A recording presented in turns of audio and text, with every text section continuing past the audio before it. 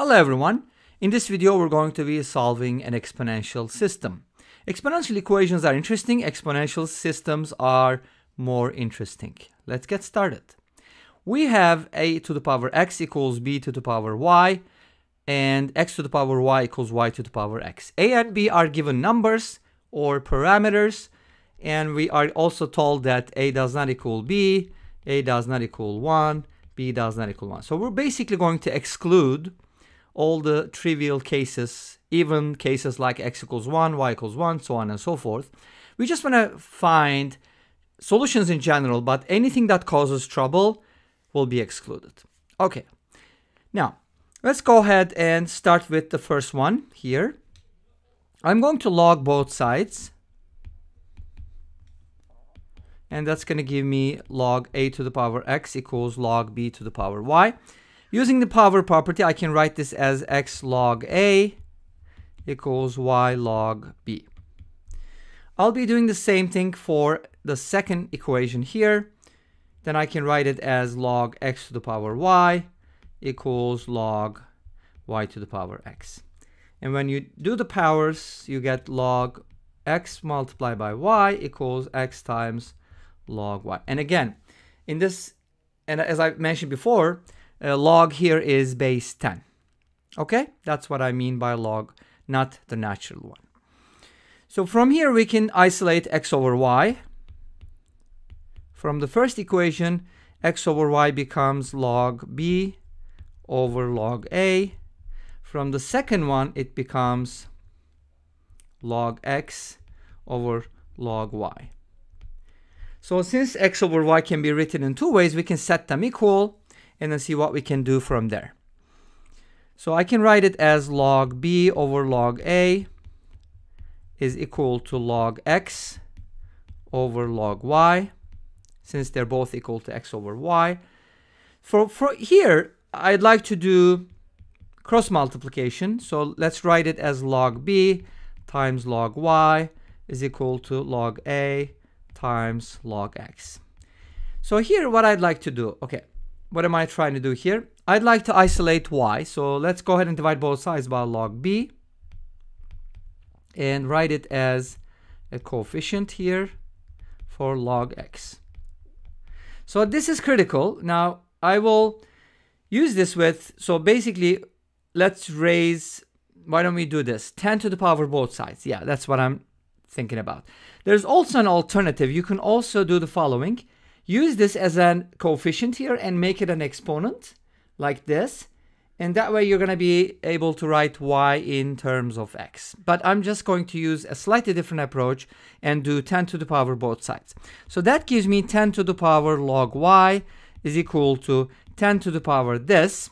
And that can be written as a product. So I can write it as 10 to the power log x to the power, because the exponents are multiplied here. I can write it this way. Now, here's one thing to remember. 10 to the power log something is equal to that thing, because if you think about it, I think this came up in another video as well, but this is very easy to prove. You can just call log a equals something and then go with the definition. So 10 to the power log y is going to equal y, and this is going to equal x, so I can write y in terms of x, which is the critical part of the solution. So I was able to express y in terms of x, and I'll be using this in my equations, in one of my equations. Which one? I'd like to use x to the power y equals y to the power x. Again, here you'll notice that y I want it b not to be 1, because log 1 is 0 and I don't want anything undefined. And again, we're avoiding all the trivial cases here because they are so trivial. Okay. Let's go ahead and substitute what we found here. X to the power y will be replaced with x to the power log a over log b. And that is equal to x to the power log a over log b to the power x. Here exponents will be multiplied. Let's go ahead and write it down. X to the power log a over log b equals, and when you multiply the exponents here, it's going to look like this: log a over log b times x. Now one thing we can do here is we can look at the bases, and you don't want x to be 1 or -1 because we want to work with exponents. So from here, we can safely say that these two have to be equal if we're looking for non-trivial solutions. Of course, if x equals 1, then anything can be a solution, but that's not the goal. So let's write this as x to the power log a over log b equals log a over log b times x. Again, a and b are given numbers, so we're going to find our answers to x and y in terms of a and b. Now, let's divide both sides by x, and division means you're going to subtract exponents, so it's going to look like this. X to the power log a over log b minus 1 equals log a over log b.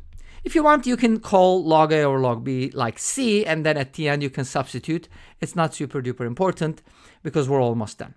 Now, what do we do from here? We're going to be looking for x values. So let's go ahead and simplify this exponent a little bit, make a common denominator like this.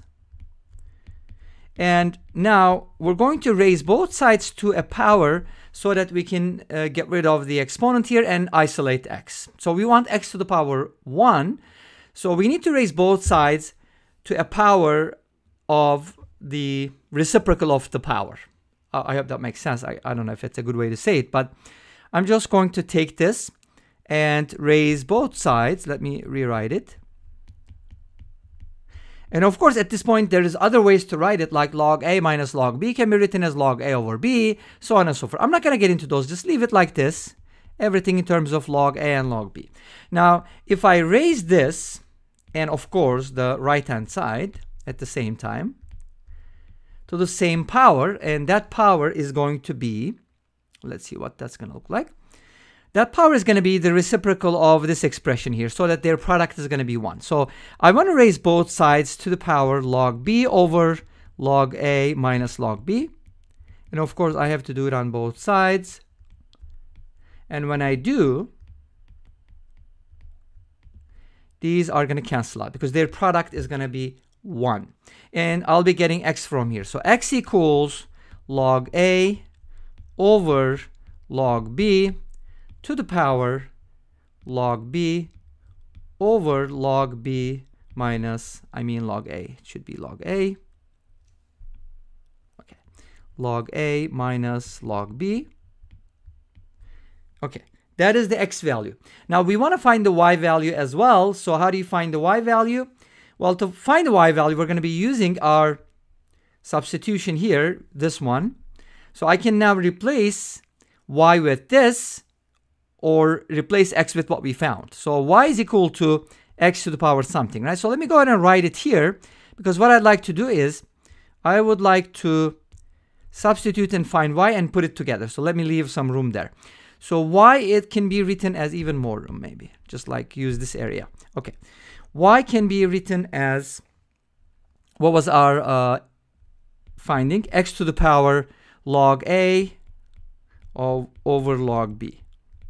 And now replace x with what it is, which is log a over log b to the power log b over log a minus log b. And then raise it to the power, because this is just x, raise it to the power log a over log b. Now, these two exponents, this one and this one, they're going to be multiplied, right? So when we multiply those two exponents, the log b is going to cancel out. And that's going to leave a log a in the exponent. So we can write the y as pretty much the same base, log a over log b, but the exponent will be different, of course. Instead of log b, here we have a log b for x, it's going to be log a. They're very similar because they're related, of course, in different ways. And here we go. This is going to be our solutions as an ordered pair. And again, I was trying to avoid some trivial cases and where a is 1, b is 1, so on and so forth, because it's just going to make our expression undefined. And obviously, we don't want that. And this brings us to the end of this video. Thank you for watching. I hope you enjoyed it. Please let me know. Don't forget to comment, like, and subscribe. I'll see you tomorrow with another video. Until then, be safe, take care, and bye-bye.